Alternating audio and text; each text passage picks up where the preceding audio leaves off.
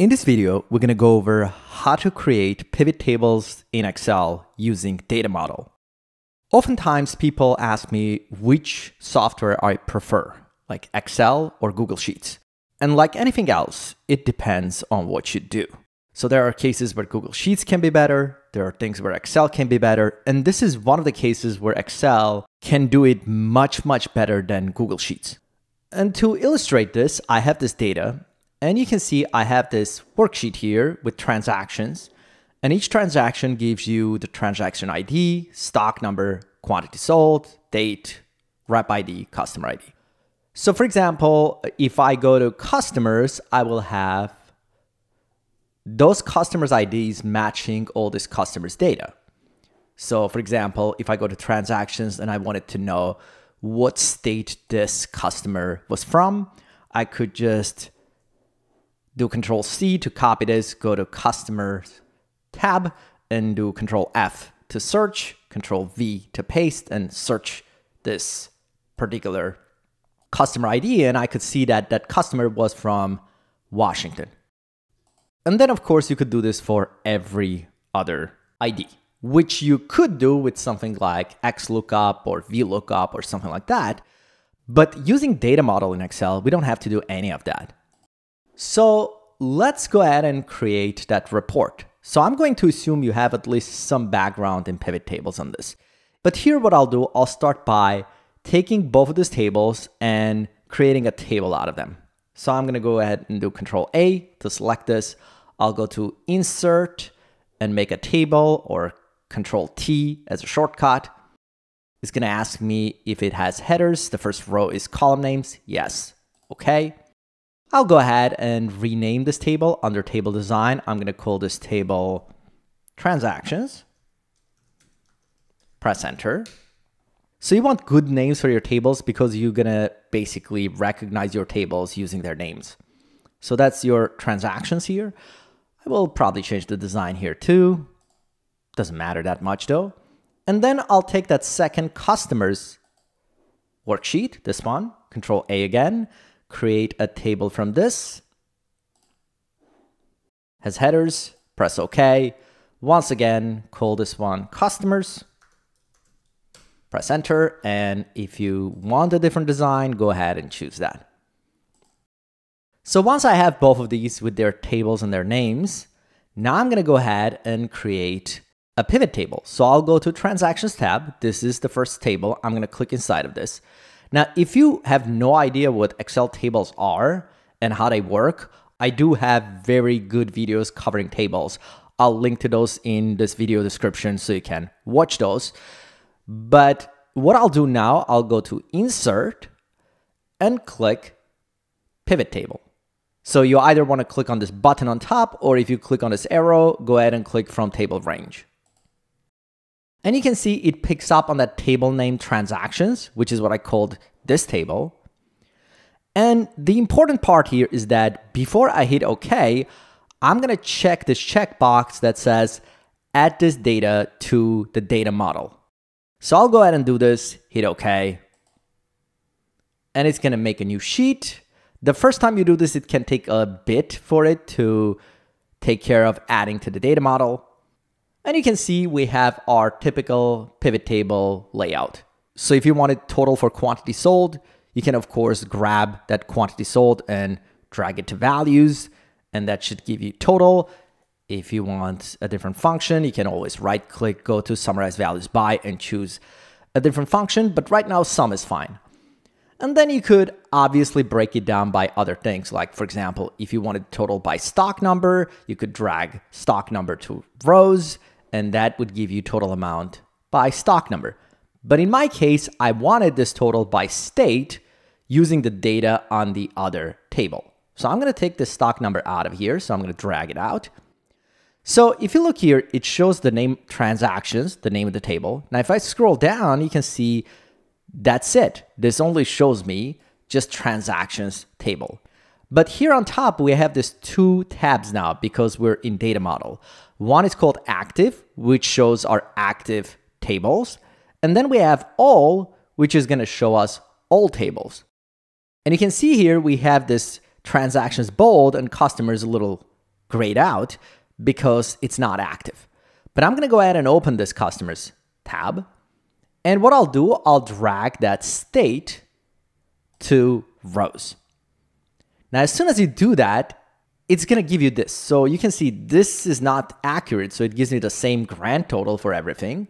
Because once you now involve another table in this report, you have to create some relationship between those tables. And you can see this pop-up shows up here. You can either let Excel auto-detect it, or you can create it yourself. So I'm going to create it myself. I'm going to click Create. And then I'm going to start by choosing the main facts table, which is transactions. And then the secondary related table is going to be customers. And we'll talk about what that means. So we have this first table and we have this related table. So then I'm going to choose that lookup column. So in this case, customer ID and customer ID. So it's called customer ID in both tables. That's the column we use to link these two tables together. So I'm going to go ahead and do that. Hit OK. And the moment you do this, you get your totals. So no lookups, no X lookups, no V lookups. We got the relationship established between these two tables. And now we can use any other column to break down this report. So if you wanted to now maybe also use this gender column or one of these other columns in your report, you can simply just drag it over. So I'll go to the sheet one. I'm going to double click and rename this to pivot. But here on the right side, we have our fields. And if I scroll down and see we have transactions and we have now customers. And from customers, I could now, for example, also include gender column. So I'm going to take that and drag it to columns. And you can see we got gender in columns and state in rows. So at this point, we can use any column from both of these tables and it should work just fine. Now I'm going to take the gender and drag it out of it. Now, if you do need to modify that relationship that you created, you can do that by going to Data menu. And under Data menu, there's this green little button. And here we have this relationships. And that will get you to your existing relationships. So you can delete this, you can edit it, you can do whatever you like. For me, this is fine, so I'm going to keep this. So you can see that was very simple. Now, I do want to show you also, what if I now want to add another table to this report? So maybe, well, I have this transactions, and in transactions, I have stock numbers. And now I want to basically go grab some data related to that stock number from maybe this products tab, where I have stock numbers and maybe brand information. And I would like to use that in the report too. So what I'll do, I'll just simply create a table out of this too. So I'll do Control A, go to Insert, make a table. Again, the same thing. We'll choose some design and add a name for this table. So I'm going to call here products. And then at this point, if I go back to pivot, you can see that in all, that products now shows up too. So the moment I convert anything to a table, it's going to display here. Now, if you don't get that showing up under all right here immediately, you may need to sometimes, depending on your Excel version, just refresh this. So you can go to Pivot Table Analyze and refresh your pivot table. And at that point, you're going to see that that new table shows up under your inactive tables. So now I can just go ahead and open this table, drag a column like brand to columns or rows, doesn't matter. And then once again, it's going to ask me to create a relationship between those tables. So I'll do create. I'll choose my table transactions and then products. And in transactions table, we have stock number, which is what points to stock number in products table. Excellent. So I'm going to press OK. And just like that, now we got brand in this report too. So now we got brands at top, states on the left, and quantities from transactions table. So we basically use 3 different tables to generate this report, and I didn't have to do any lookups or anything else. And because of the way tables operate, if you later on add more data to your transactions table or customers table or products table, all you need to do is just come back to your pivot table and refresh it, and it's going to just pick up on all that new data automatically for you. So one thing I want to talk about is when I talked about the main table and related table. So the main thing you need to understand about this is in order for this to work, in your related table, you shouldn't have any duplicate matches. So for example, if I have this transactions and I have, let me go control up to get back to the top.